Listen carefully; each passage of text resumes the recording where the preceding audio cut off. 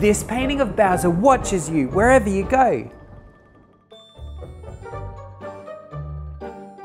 And believe it or not, there's no moving parts. Whoa! I've seen people make paintings like these before, using LCD displays or moving parts for the eyes, but that seemed a bit tricky. So I found an easier way to make one using an optical illusion. Want to see how to make one? Then let's get science! To make this at home, you will need a Bowser mask and an outline of Bowser. I've added a link for both of these in the description. A piece of plywood that's 80 centimeters wide and 80 centimeters tall, a jigsaw, some paint, and silicone. Start by drawing a picture of Bowser on the plywood. This is pretty hard to do because you need to match the size of the body to the size of the mask. To make it easier, click on the link in the description and print this outline of Bowser. Make sure you select actual size when printing. Tape these pages together along the dotted lines and tape the full picture to the plywood. Next, use a pen to trace over the lines. Apply pressure with the pen so that it marks the wood under the paper, and then recycle this paper. Place the mask on the outline of Bowser and trace around the edges to mark its exact shape and size. We now have to cut this part out. Luckily, I've been practicing for this moment for my whole life.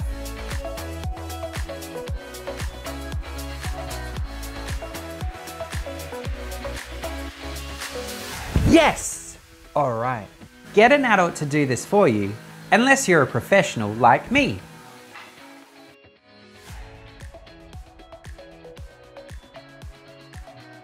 The next step is the fun part, painting the picture. You will need 6 colors, red, green, yellow, cream, black, and white. I've added a link for this color palette in the description. This is where Bowser really starts to come to life.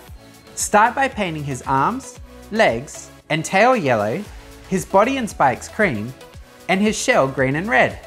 Then paint these parts dark gray like this. To give it a 3D effect, buy some darker shades of each color and paint the edges of the arms, legs, tail, body, and spikes. I've added a link in the description for a color palette of the darker colors. Buy some brick red paint and paint the background of the picture. Like the other colors, I'm going to give this 2 coats of paint.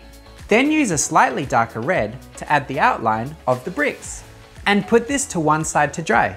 While that's drying, we're going to paint the inside of the mask. Start by lightly sanding the mask before applying the paint. We'll use cream for around his mouth and horns, green for his face, and red for his hair and mouth. We'll also use the darker shades of these colors to add shadows to these parts of his face. Even though I'm showing this all quickly, I waited for each layer to dry before I started painting the next one. I then painted his eyes using the brick color, the color for the edges of the brick, and a spot of white. You can already see the illusion working as you tilt the mask from side to side. How cool is that?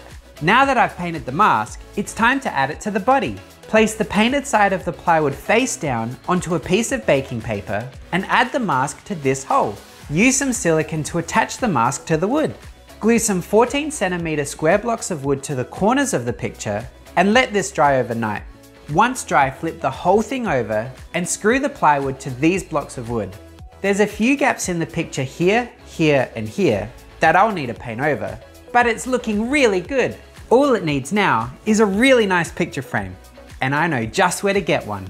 After getting some inspiration from the art gallery, I went to Bunnings to buy this framing wood, added it to the picture, went over the outline of Bowser with a permanent marker, and hung it up right where the mirror used to be.